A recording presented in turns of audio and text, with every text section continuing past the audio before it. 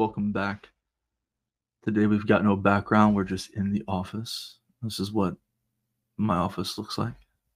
We've got our mug of the day. We've got the Disney transportation, kind of like their blueprints of what the transportation looks like. There is the Skyliner. That will be important in today's discussion. Now, also, brand new Haunted Mansion Roosevelt shirt. Was once sold out. I got mine. All right.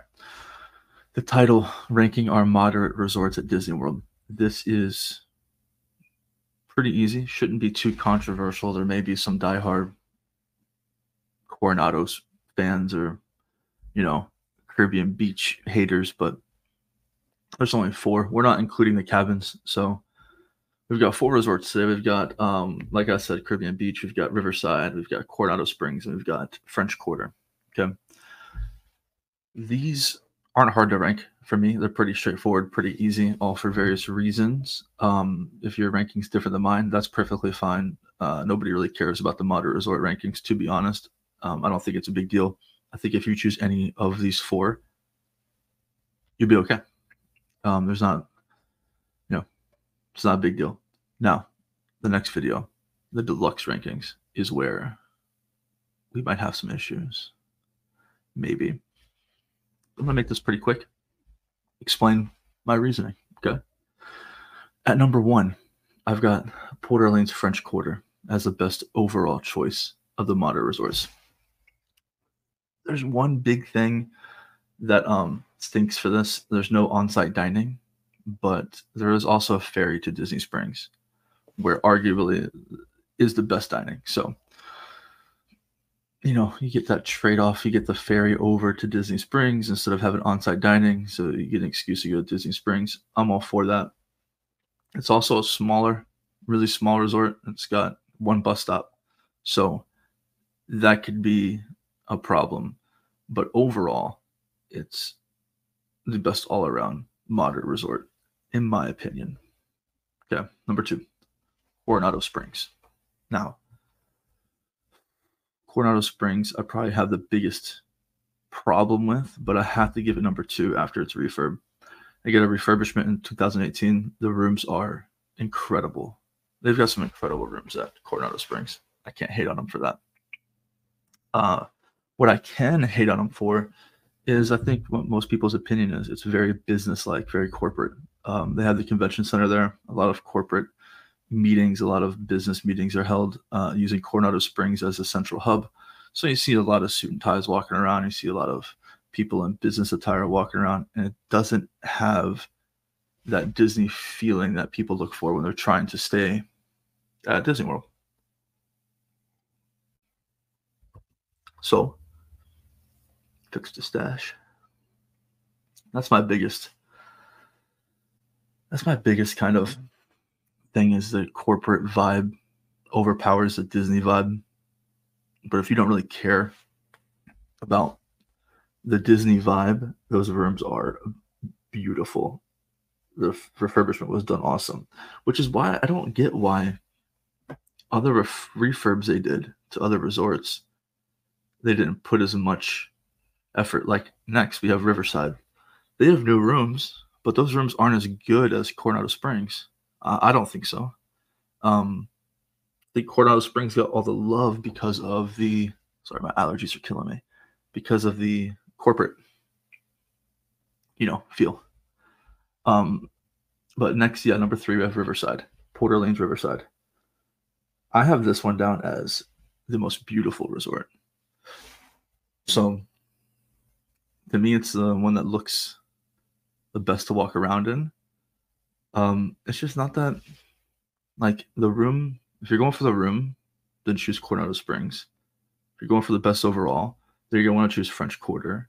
Riverside's good. It's just below those 2 for me. So there's not a lot to go on or talk about with that.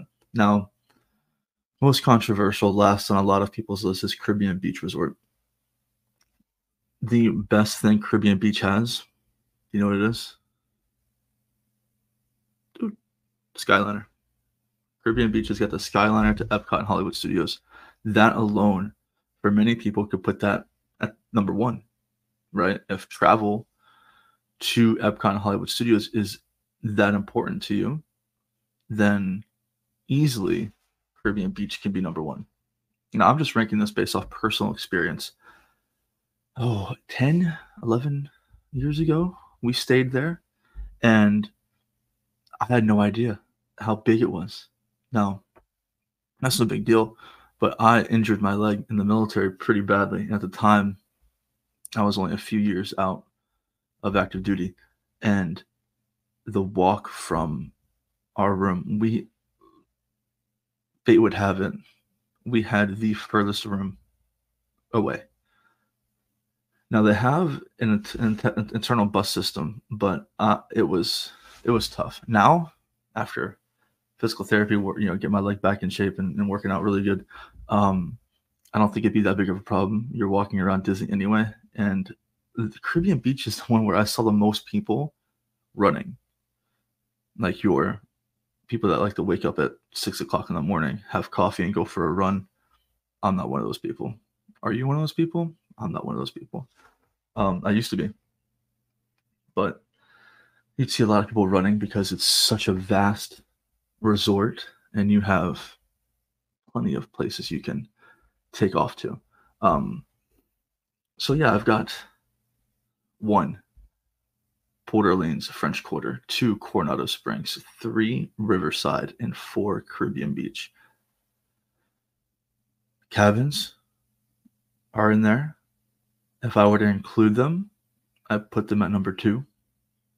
Personally, I like to camp. I like to hunt. I like to be out in the wilderness. So, but you're not going to get anywhere quick.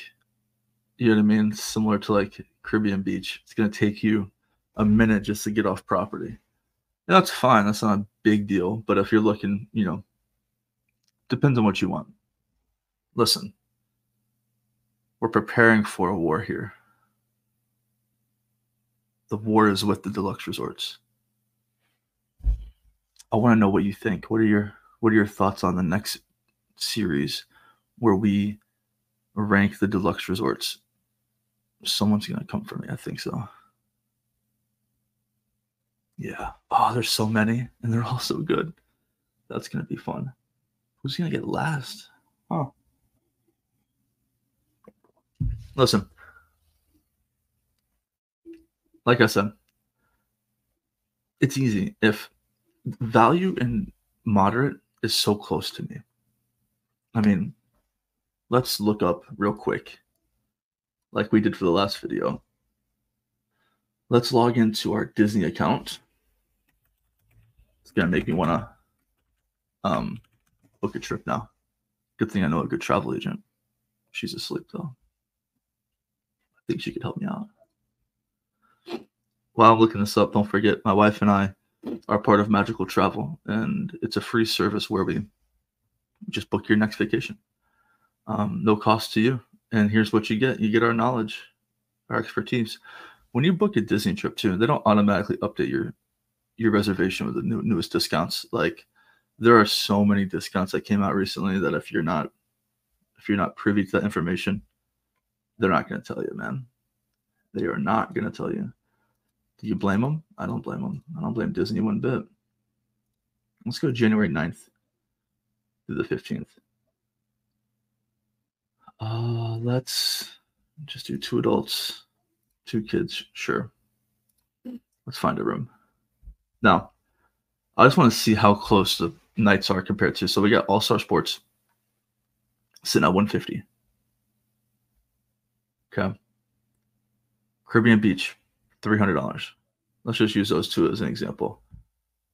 Double the price. So, depends on what you want. I would choose Caribbean over All Star Sports for sure. However, let me share this screen with you guys so you can see what it is I'm doing. Okay. So we're in January, right? January 9th to the 15th. Okay. This is average per night. So we got 150 average. Okay. Art of Animation, 227. Probably the best value right here is Art of Animation because Although it's a value resort, this is a cool resort here. This is pretty neat. I take that back. Pop Century at under $200 a night's probably a steal.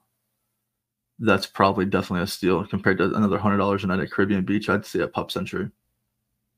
No, no, no. Choo, nah. What's the best value here in January, huh? 253 for those rooms. If you don't want the Disney vibe, is pretty good.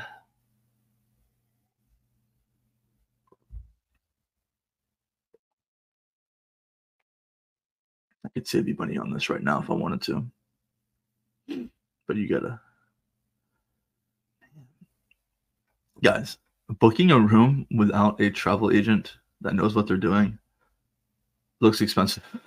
It looks very expensive. Holy moly, that's a lot of money.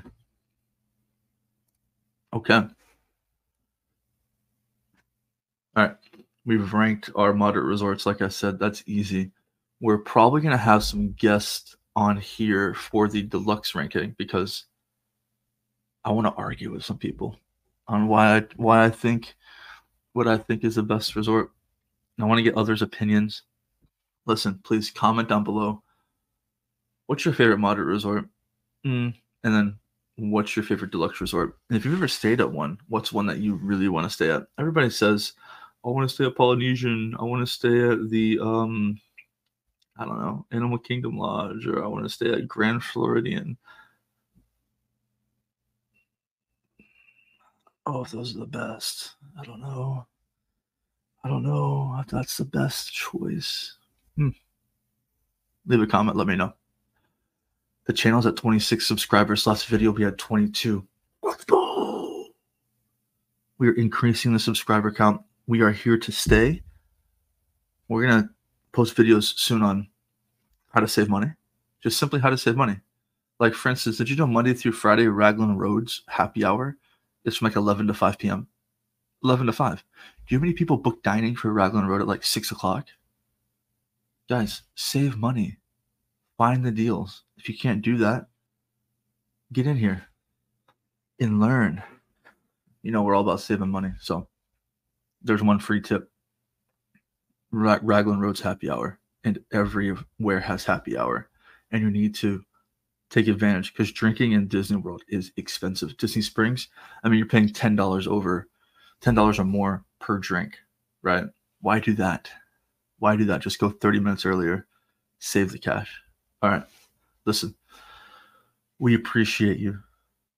For those of you who are here, who are watching, we love you guys. Thank you guys so much, seriously. And if you need help booking your next trip, just shoot me a message. We'll get my wife and myself will help you out. No problem. If you're not going to Disney, going to Universal, same thing. Cruising, same thing. Hit us up.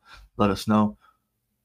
We're here for free to help you out and make this confusing process simple, streamlined, and straightforward. All right. We'll catch you on the next one. Peace and love, baby. Have a good one. Take care.